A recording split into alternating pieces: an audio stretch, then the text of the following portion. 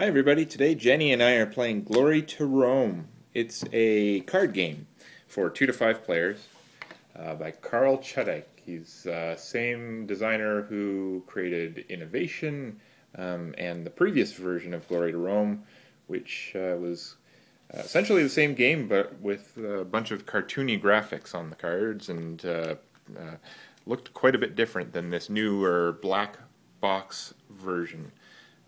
Which is available now. Jenny is setting up the play area here. We've got sort of a variety of things going on here. So over to this side, we have building sites. So the idea of this game is that Rome has been burned to the ground, and you are charged with rebuilding it. Caesar has come to you and said, rebuild Rome, and I'm giving you all these resources in which to use to do that. So we have these building sites. These ones down here that are face up, these are in-town sites. So in a 2-player game, we get 2 building sites for every 2 of every building site. So I have rubble building sites, wood building sites, concrete, brick, stone, and marble building sites. And then above them, all the other ones, these are out-of-town building sites. So we'll be able to use these as well. However, we'll need to utilize more actions to be able to use those out-of-town sites to build upon. The key here to Glory to Rome is the strangeness of the cards, because cards behave very differently. So I'm going to pass you over to Jenny, and Jenny's going to talk to you about the cards and what the various cards, or what the various things on the cards will do. So you have lots of different roles in Glory to Rome, and those are represented by the left side of the card. So the yellow cards are all laborers, the green cards are all craftsmen, the red cards are all legionaries, etc., etc. This is a card in Glory to Rome. This card can be a role or clientele card. It can also be a building card, like this aqueduct. Cards can be materials, in this case concrete. And every card also has a value. This card is valued at 2. Finally, cards will have structural bonuses if you build them. The first order of business with Glory to Rome is to determine the starting players. So to do that, we each draw a card from the deck and lay it in the pool. So I drew the Foundry, so that starts with an F. I drew the Market, which starts with an M. So I'm going to go first because alphabetically I'm first. And those become our starting pool. So these cards, they'll stay out here in the center, and this pool will grow and change, and these cards will become cards that we get to take and use in various ways. But to begin with, these will be the starting pool cards. So I am the starting player, so I'm now looking at my hand, and I want to decide what I want to do. Basically, I have to choose a role from my hand. So again, I'm looking at either laborer, craftsman, or legionary as a role that I want to play. Now, one thing to take into consideration is when I play a role out of my hand, which means I'm effectively going to take that card and lay it out for everybody to see, I can no longer build the building. So this card, just as an example, is the insula. Its power is that my maximum clientele size gets a little bit bigger. And clientele is the roles that will add up here later in the game. So I want to be looking at those to determine if there's anything that I really want to build out of my hand before I play it as a role, because I'm not going to get to build it if I play it as a role. So I have the bath, which says that when performing a patron action, each client you hire may perform its action once as it enters your clientele. Oh, that's okay, it's not bad. Latrine, before performing the thinker action, I can discard 1 card to the pool. Oh, that's okay too. Market, maximum vault size +2, and road, I can use any material towards the completion of stone structures. Ooh, that's kind of interesting. I like that. Okay, I think I'm going to want to build that one. So the first thing I'm going to want to do then, or the insula, actually that's pretty good. No, you know what, I think I'm going to build the insula. So I'm going to lead craftsman, and the craftsman says that I can lay a foundation from my hand or fill a structure from my hand. So I tell everybody, I tell Jason, I'm leading craftsman. Now, I have the opportunity, once that card is led, to think or follow. Those are my two options. I can think or follow. In order to follow, I need a card that matches that card that Jenny just played. So I need a green craftsman card.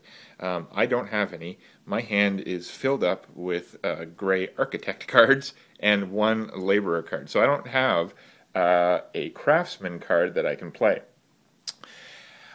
So I could think, and by thinking, I draw up to my maximum hand size, which at the beginning of the game is 5. So I could draw a card up to my maximum hand size. Since I'm already at my maximum hand size, I could just draw one extra card from this deck. Or I could take a jack. Jacks are essentially wild cards. So a jack can be anything, any role. So if I took a jack, I could use that later to be an architect, or to be a laborer, or to be a craftsman, or anything else. I also have the option. We're playing this Republica Romana version, so I can play 2 cards of the same role like it was a jack, like it was a wild card. So if I really wanted to do that craftsman action, I could play 2 of these architect cards, which I have plenty of. So let's say I'm going to do that. I'm going to take these 2, because I don't want necessarily the wall or the amphitheater right now, and I'm going to play them down and say, I'm following your craftsman. I'm going to petition these 2 architects to follow you as craftsmen. So now it goes back to Jenny, and Jenny's going to perform her craftsman action. Okay, so my craftsman is going to build an insula. So in order to do that, I take the insula, I set it off to the side, and I go and I grab a foundation from the rubble pile. So that foundation then sits under my insula, and you can see there from the having that little under construction thing that it's now under construction. I'm going to need 1 more rubble to complete construction of this building, and then it will be done. So that completes my craftsman action. Now Jason will perform his. And when I'm looking at my cards, what I want to build, I think, is not that aqueduct, not this bar, but this tower. This will allow me to use rubble in any structure. You may lay foundations out onto town sites at no extra cost. So that's kind of a neat bonus that I get from the tower. So I'm going to do that. As my craftsman action, I'm going to take this tower and its matching concrete foundation. So I'm going to play this down beside my board and the tower. And now my tower is underway. As the last step, take these cards that we played, and they're going to go into the pool. Our pool of cards has now grown. We now have those architects in there in this craftsman card, so it's growing. And now it's come over to me, so I get to decide whether I want to lead or whether I want to think. Thinking would let me get back up to my 5 cards, or I could lead one of these 2 cards. I could lead architect, or I could lead laborer. I think I am going to lead... I'm going to lead this laborer card because I need to get some of these resources in the pool, and I need to get them into my stockpile. And that's what laborer lets me do. Take a material from the pool into my stockpile. So I'm going to say I am leading the laborer action. Following. Jenny's going to follow it. Okay, so for the laborer action, it comes back to me, and I say, okay, what do I want? Well, since I'm building this concrete structure, this tower, I need some concrete in my stockpile. So I'm going to take this concrete and I'm going to tuck it under my board, and now concrete is added to my stockpile. And I'm going to take brick and add it to my stockpile. So Jenny's taken brick, and that's it. Our turn is over. So laborer action is done. It goes into the pool, and Jenny's is there as well. All right, so it's my turn, and I am looking at this insula that I have, And I'm looking at my cards, and I'm thinking right now it'd be great to be able to pick up all that rubble, because I know now that Jason is working on something that's going to use it, so it'd be nice to get it out of the pool so he can't have access to it. And to do that, I'm going to play the Legionary. So the Legionary says that you can demand materials from the pool and from your neighbor's hands and put them into your own stockpile. The way this works is I lead Legionary and I tell Jason I'm leading Legionary. So I have the option now of either, again, thinking or following. I don't have a Legionary in my hand. I have an Architect. So I'm not going to follow. I'm going to think. And this time I'm going to think by taking a Jack. So that's my action. Okay, so I am leading Legionary. I now have to perform the Legionary action, which requires that I demand a resource, but in order to demand it, I have to have that resource in my hand.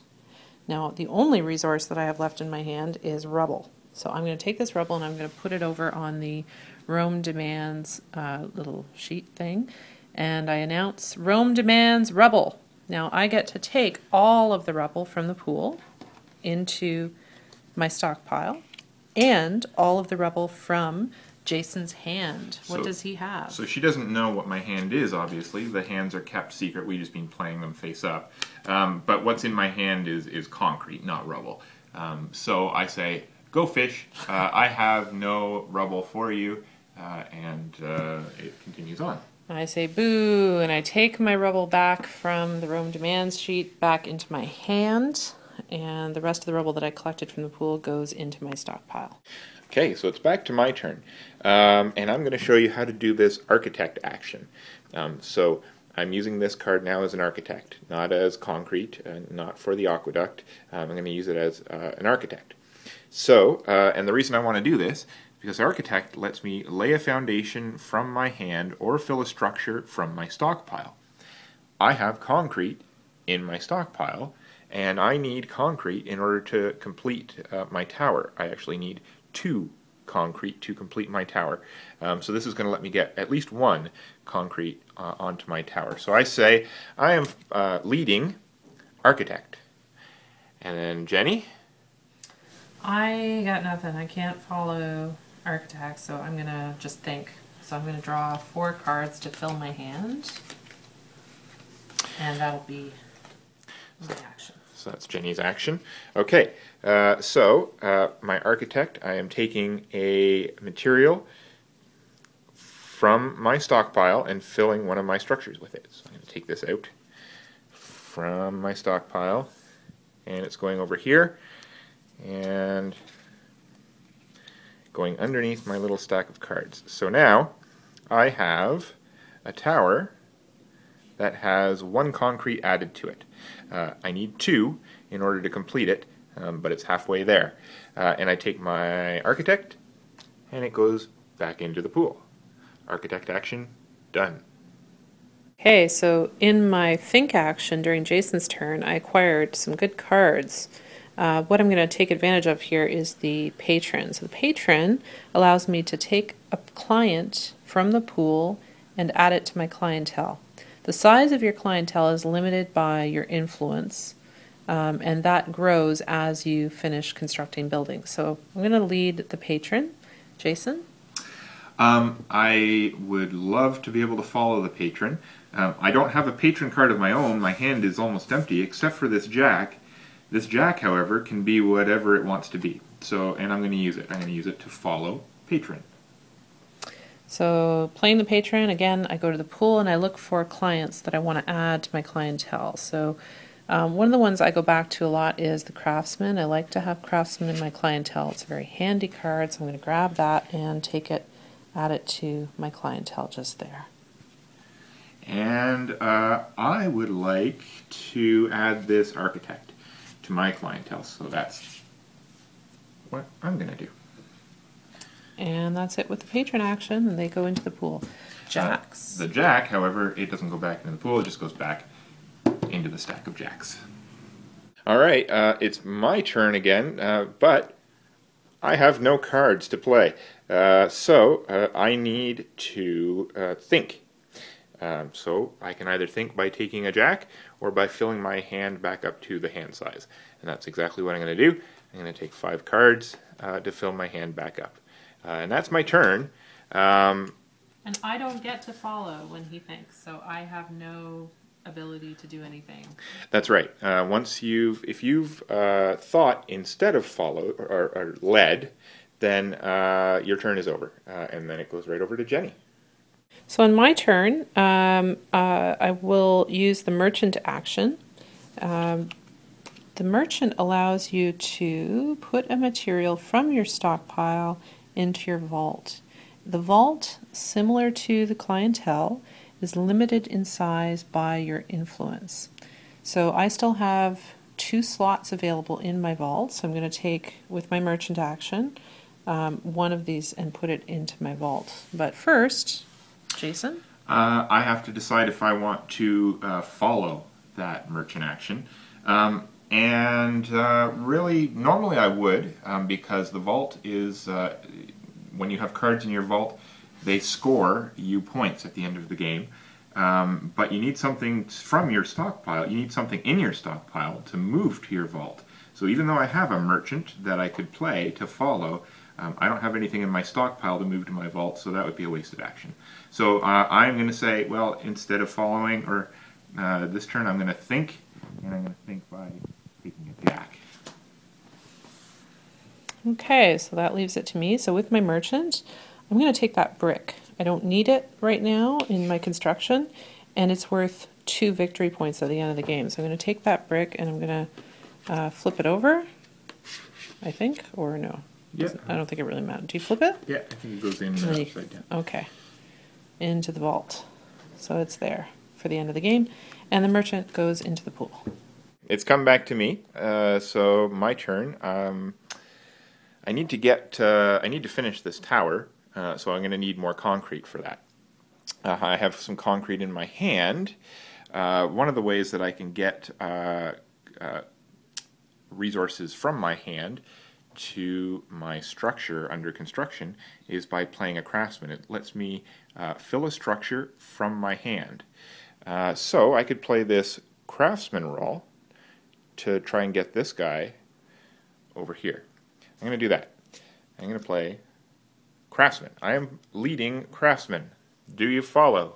I'm going to think and follow. This is a really cool thing about Glory to Rome. So I do not have any craftsmen in my hand. So normally you would say I can't follow because I don't have craftsmen. However, that clientele, the craftsman that I added to my clientele earlier, is going to allow me to follow without having the craftsman role in my hand, which is pretty cool. So that allows me to do a think and follow, where I get to take 2 cards to fill up my hand, and I follow using this craftsman action from my clientele. Just a side note, that could be multiplied, so I could have 3 craftsmen in my clientele. Every time someone leads a craftsman action, I'm going to get to play those 3 craftsman actions as a follow. So that's a great thing to have, is a clientele filled with all different types of roles, so that you always have an ability to follow, and maybe follow multiple times. So coming back to my craftsman action, I'm going to take my concrete and I'm going to fill a structure from my hand. So this is going to go under here, and that completes this structure. I now have the 2 concrete that I need,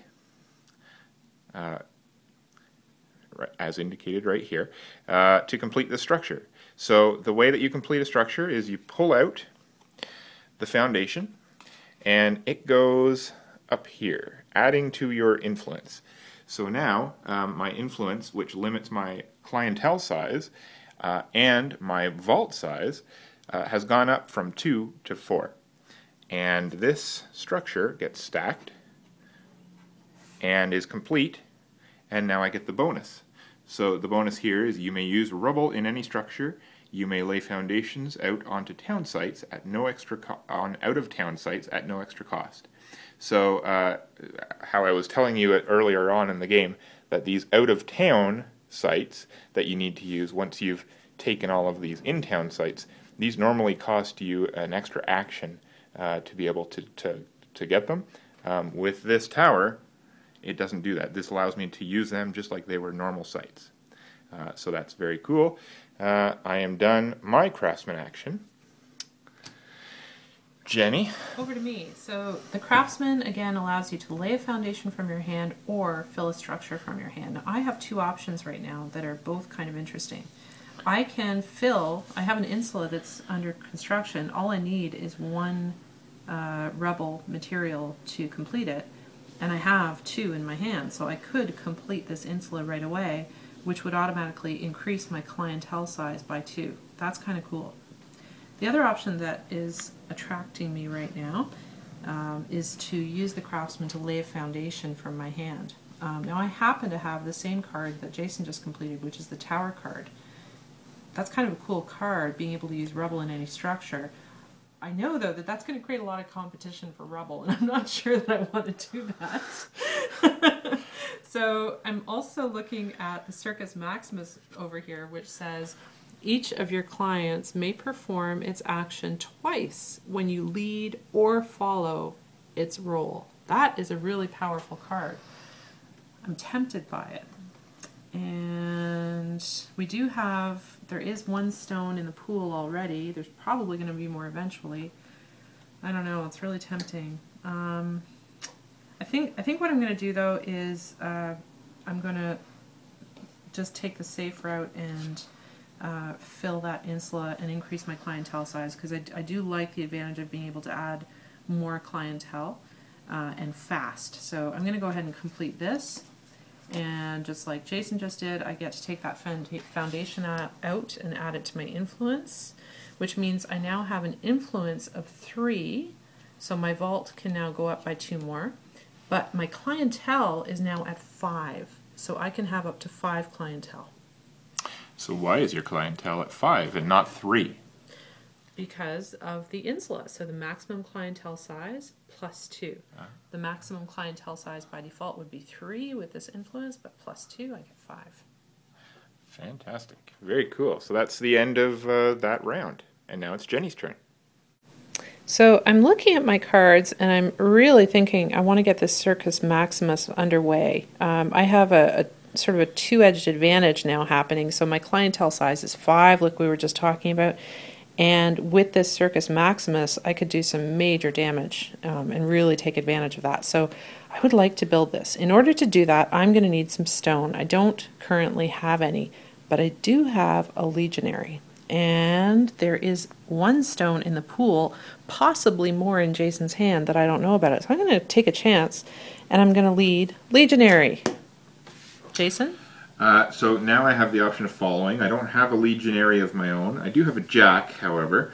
Not really in need of a particular resource at this moment, so I think I might just think and take a card. So I do that, and I get myself a green card. Okay, so I get to complete my legionary action now. In order to do that, I think I mentioned earlier, we need to declare. So I'm going to say, Rome demands stone. Off I go to the pool to get my stone, and I wait to see what Jason tells me.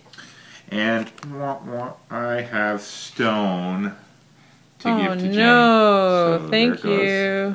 So both of these stone will go into my stockpile. Alright, so Jenny and I have been playing for a little bit longer now, and the game is over.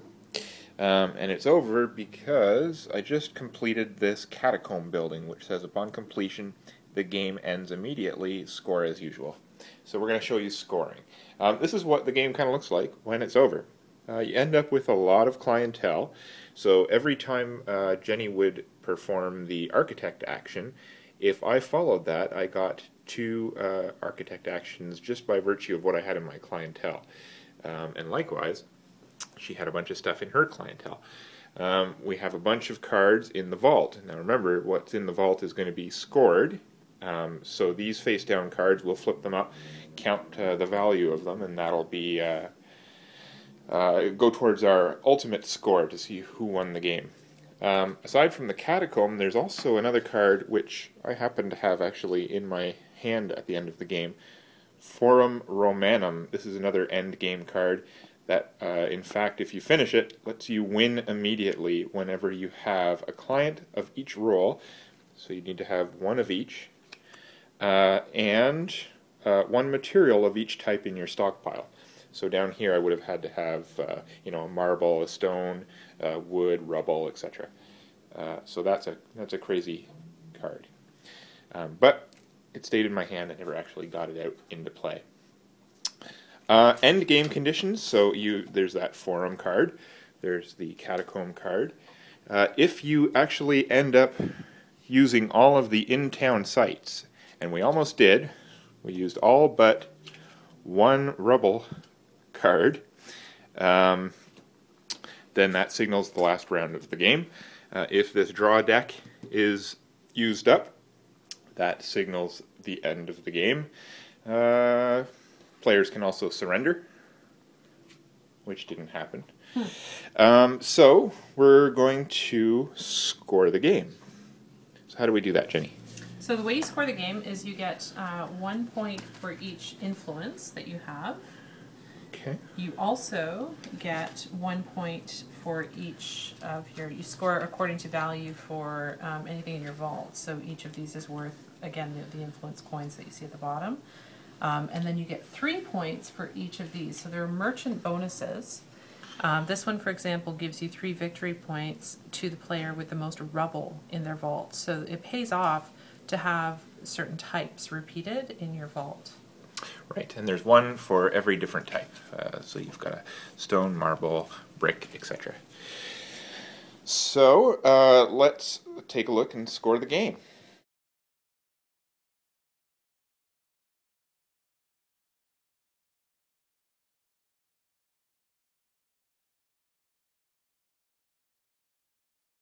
You can turn the camera off now. I can turn it off now? You can turn it off. Actually, a very odd thing to happen. It generally, I think I lose, usually, at this game. Glory to Rome. Later.